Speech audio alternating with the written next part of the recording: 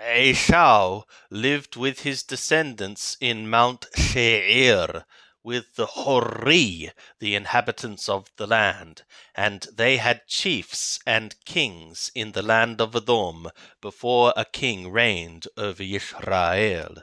This is Esau, the father of Edom. Bereshit, Genesis chapter 37. But Jacob dwelt in the land of his father's sojournings, in the land of Canaan. These are the generations of Jacob.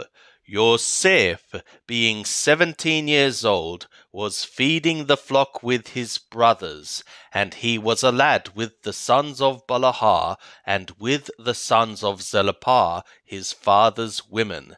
And Yosef brought the evil report of them to their father.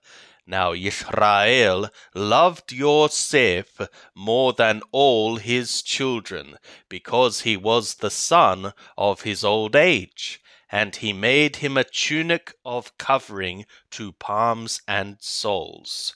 And his brothers saw that their father loved him more than all his brothers, and they hated him, and could not speak peaceably to him. And Yosef dreamed a dream, and he told it to his brothers, and they hated him yet the more. And he said to them, Hear, I pray you, this dream which I have dreamed. For behold, we were binding sheaves in the field, and lo, my sheaf arose, and also stood upright. And behold, your sheaves came round about, and made obeisance to my sheaf. And his brothers said to him, Shalt thou indeed reign over us? Or shalt thou indeed have dominion over us? And they hated him yet the more for his dreams and for his words. And he dreamed yet another dream, and told it to his brothers, and said, Behold, I have dreamed yet a dream. And behold, the sun and the moon and 11 stars made obeisance to me. And he told it to his father and to his brothers. And his father rebuked him and said to him, What is this dream that thou hast dreamed? Shall I and thy mother and thy brothers indeed come to bow down ourselves to thee to the earth? And his brothers envied him, but his father kept the saying in mind. And his brothers went to feed their father's flock in Shechem. And Yisrael said to Yosef, Are not thy brothers feeding the flock in Shechem? Come, and I will send thee to them. And he said to him, Here I am. And he said to him, Go now, see whether it is well with thy brothers, and well with the flock, and bring me word again. So he sent him out of the valley of Hebron, and he came to Shechem. And a certain man found him, and behold, he was wandering in the field. And the man asked him, saying, What seekest thou? And he said, I am seeking my brothers. Tell me, I pray thee, where they are feeding the flock. And the man said, They are departed hence. For I heard them say, Let us go down to Dothaim. And Yosef went after his brothers, and found them in Dothaim. And they saw him afar off, and before he came near to them, they conspired against him to slay him. And they said one to another, Behold, this dreamer cometh. Come now, therefore, and let us slay him, and cast him into one of the pits, and we will say, An evil beast hath devoured him, and we shall see what will become of his dreams.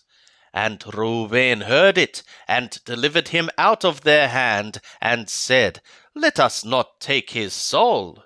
And Reuben said to them, Shed no blood. Cast him into this pit that is in the wilderness, but lay no hand upon him.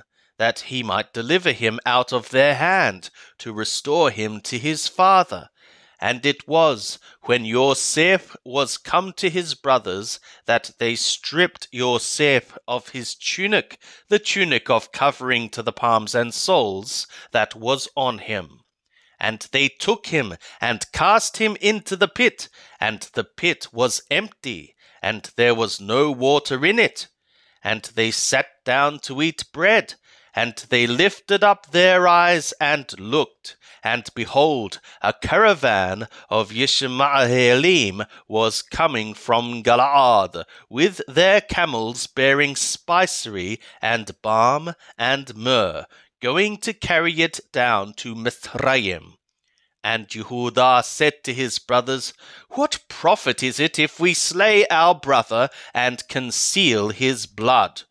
Come, let us sell him to the Yishmaelim, and let not our hand be upon him, for he is our brother, our flesh. And his brothers hearkened to him. And Madyanim, merchantmen, passed by, and they drew and lifted up Yosef out of the pit, and sold Yosef to the Yishmaelim for 20 pieces of silver. And they brought Yosef into Mithraim. And Reuben returned to the pit, and behold, Yosef was not in the pit, and he tore his clothes. And he returned to his brothers, and said, The child is not, and I, whither shall I go? And they took Yosef's tunic, and killed a he-goat, and dipped the tunic in the blood. And they sent the tunic of covering to the palms and soles, and they brought it to their father, and said, This have we found. Know now whether it is thy son's tunic or not. And he knew it, and said, It is my son's tunic. An evil beast hath devoured him. Yosef is without doubt torn in pieces.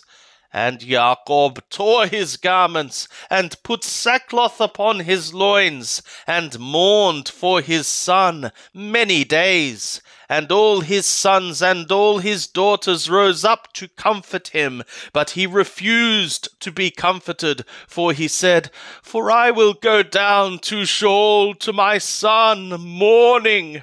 And his father wept for him. And the Madyanim sold him into Mithraim to Potiphar, an officer of Paraoz, the captain of the guard. And it was at that time that Yehudah went down from his brothers, and turned into a certain Odolami, whose name was Hirah.